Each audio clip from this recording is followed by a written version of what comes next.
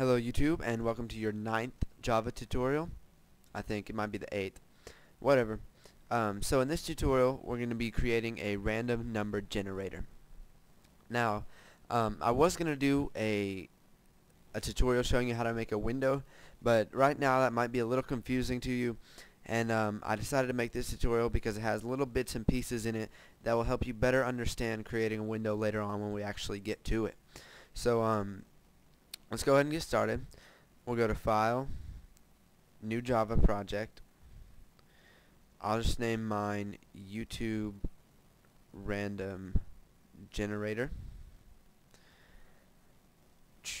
We'll go to Next and Finish. Now, here it is right here. Yeah, whatever. We'll go down to the SRC, New Class, and we'll just name it Random Gen. And we'll go ahead and let it create the public static void main class, the main class. Since we've already done that so much, you can go ahead and start doing this if you want to. Go ahead and click Finish. And you can see it's already made our main method for us. Let's go ahead and just get rid of all of these useless comments. And let's go ahead and get started. So here we have our main method, and what we need to do is we need to import something. Now basically what that does is there are some things like the math class that I've taught about in the previous tutorials that come already built in to Java and in your program, and you don't have to import any of Java's classes to use them. They're just already there. Now with a bunch of Java's classes that you're going to be using and packages, you're going to need to be importing them. So basically what this does is it searches through the library, grabs those packages, classes, and methods. It pulls them out and sets them out ready for you to use.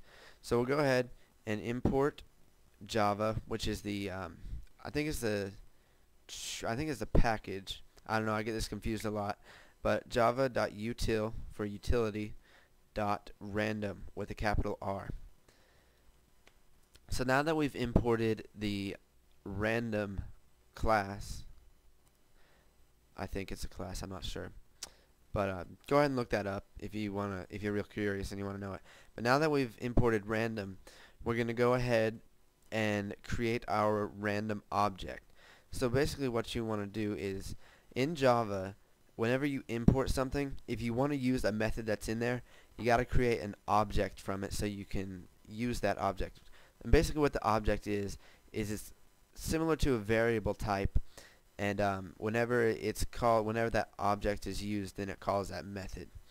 So to go ahead and create your random object, we're going to type random and name it whatever you want. I'll just name mine Sam equals new random.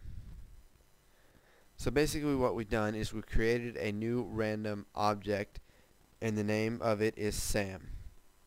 So whenever we want to use the random method, we just call Sam. And if you create more than one random object, whenever you use that random method, let's say we make another one called random John equals new random, we can call those two separately and they'll be different.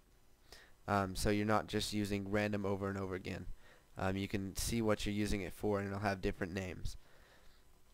So now that we've created that object, we're going to go ahead and print it out on the screen. So we're going to do system.out.println, and we're going to go ahead and sam.nextInt. So basically what nextInt does is returns the next pseudo random.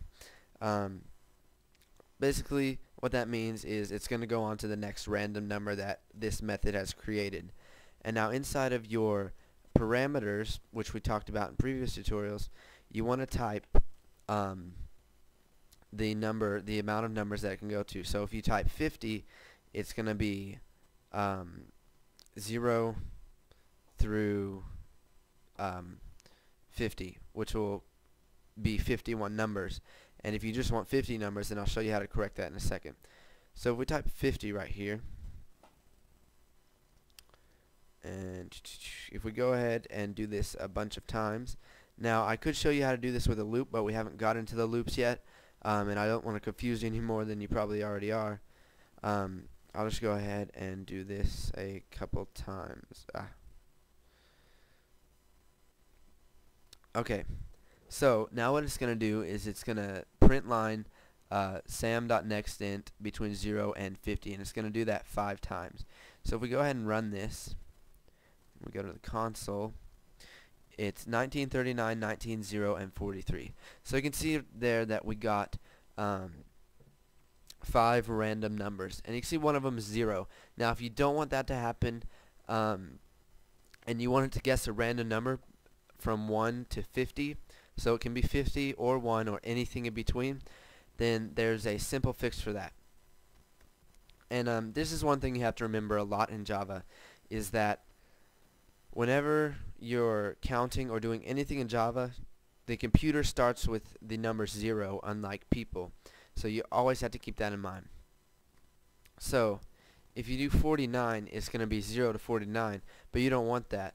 So if you just add 1, it'll add 1 to that. So if the computer randomly generates the number 49, then it'll be 50.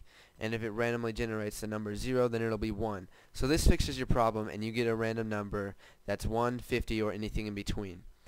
So if we go ahead and copy that, we want to delete all this out. We'll just do it a bunch of times, so hopefully we'll get 1 or a 50. We didn't get it there. Let's run it again. Alright, so there we got a 1, which the computer sees as 0, and it adds 1 to it. Let's see if we can get a 50 here.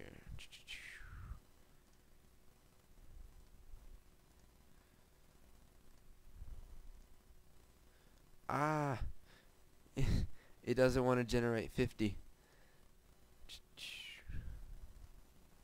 Alright, I'm going to try one more time, see if it works, and no, it doesn't. So, hopefully you guys believe me, but when you're doing it like this, it'll generate 150 or anywhere in between. So go ahead and look at this code, play around with it, get familiar with objects. That's something that you're going to be using in almost every single program you make, and you have to be familiar with objects and able to use them and feel confident with them. So go ahead and practice this a bunch, and then move on to the next tutorial, and don't forget to comment, like, and subscribe.